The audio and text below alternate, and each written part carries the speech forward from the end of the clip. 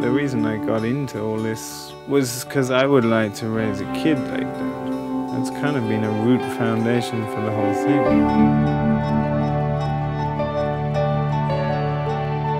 We can make more intelligent systems and we can reduce the workload, and we can definitely regenerate soil and make a profit doing that in a way that benefits ourselves and customers. And that's the quality of life that I think draws people to this kind of livelihood.